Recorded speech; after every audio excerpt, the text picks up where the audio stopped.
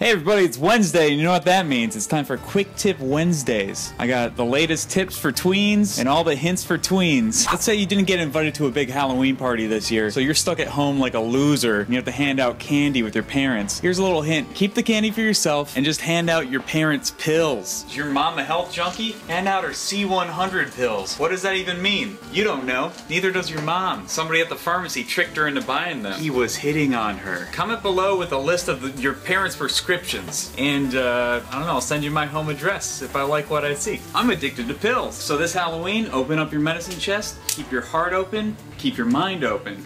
This Halloween, pills are just what the doctor ordered. Halloween, it's all about chills, thrills, and pills?